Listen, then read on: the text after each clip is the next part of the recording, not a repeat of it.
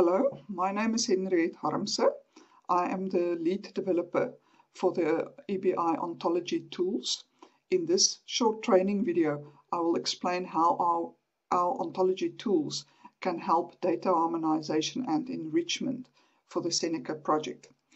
Just to remind us quickly about what the Seneca project tried to achieve, the first thing is that it tries to integrate cohort-level metadata across nations and across continents.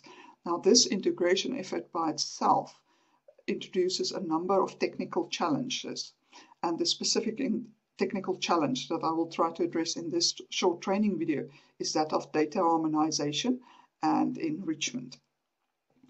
So, what are the problems that we can expect with regards to data harmonization?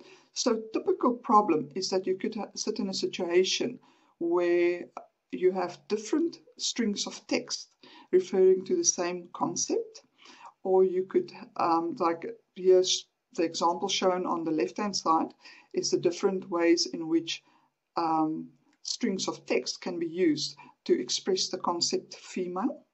Then you could also have that you have the same string of text representing different concepts. So for instance, a tibia of a human is different to that of a tibia of a fly.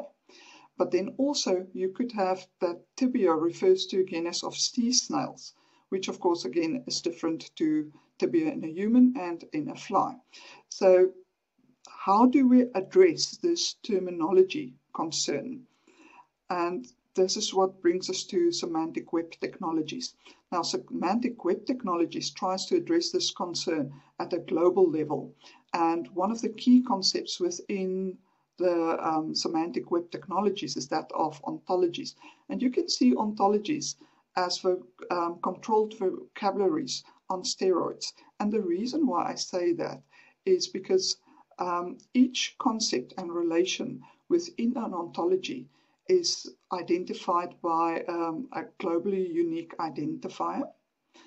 The ontology itself is defined in a machine-readable syntax, and then there's a generic data model for the content, and that is referred to as RDF triples. So this can allow you to express arbitrary relations between concepts. So you could say that you have a subject that is associated with the object via a predicate, and this is referred to as RDF triples. And RDF triples are typically stored in an RDF triple store. Now, to query an RDF triple store, this is referred to, you can use the Sparkle query language. And you can think of the Sparkle query language as similar to what SQL is to relational databases. That's what Sparkle is to RDF triple stores.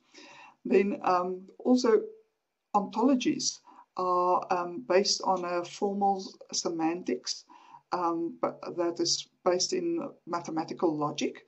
The advantage of that is that it allows you to make use of artificial intelligence reasoning procedures that can infer implicit knowledge from explicitly stated knowledge within the ontology. Now, if you look at JSON, LD, RDF, Sparkle, RDFS, and OWL, these are all W3C standards, and that means you can expect a certain amount of consensus regarding tools that you can use within the semantic web technology arena. Now, what do we mean by data harmonization and enrichment? So typically the data comes in, particularly the metadata comes in as key value pairs. And what you want to do is be able to search for these key value pairs and arrive at a term within an ontology that uniquely identifies the concept that was conveyed by these strings of text.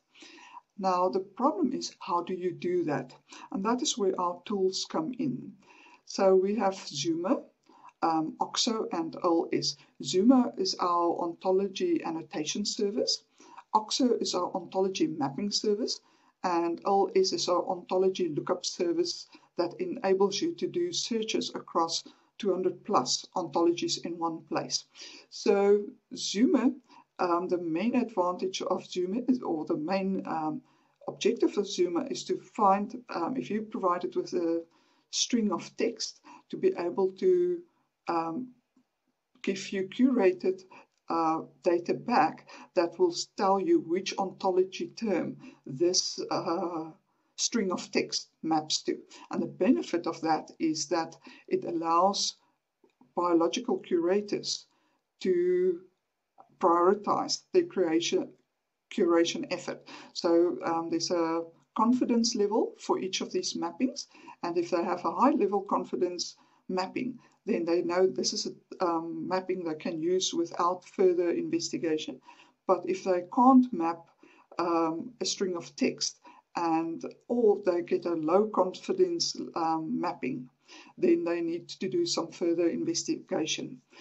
Our OXO, our ontology mapping service, is used in a case where you already have been able to find an ontology term, but it's not a term in an ontology that you are using or want to be using. So you want to be using a different ontology. So the question is now, how do you move from this ontology term in one ontology to a term in another ontology?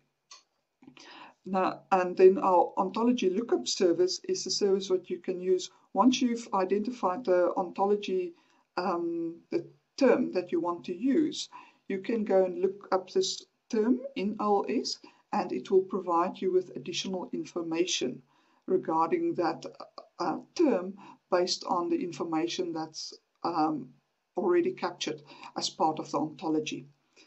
Now we're going to look at in more detail at these tools. Now the first tool is Zoomer, and you start out with a text area where you can type in the text searches that you're looking for. Each line in this text box will indicate a different search result that you're looking for. So in this example, we're looking for cardiomyopathy, where it's a phenotype, and when we do that search, we find that it maps with a high confidence level to EFO, that's the experimental factor ontology. And because it's a high level confidence, you could accept this mapping, and the curators don't have to do further investigation necessarily. But if it was a low confidence mapping, then they could go and do additional research and determine what is the most appropriate mapping. Then moving on to our OXO service. Once we've found the term in Zoomer, what you can do now is, if you want, if this is a term in an ontology that you actually want a term in another ontology, you could use OXO. So in this case, we assume we have EFO, the EFO term as given there, and we want to map it to the human phenotype ontology. Now, the human phenotype ontology is also referred to as the HP ontology. And if we do this, we try to find this mapping, you'll see that we find it here at the top of the screen or the slide. And we can see it maps to the HP ontology. And if you want to find more information on this mapping and particularly the evidence for this mapping, you can click on the link for the evidence, and that will give you this screen at the bottom where it provides you with the different mappings. Now, if I just look at one example of it, which I've indicated here with the red arrows, is you can see that the EFO term maps to a term in UMLS, and the UMLS term maps to a term in HP.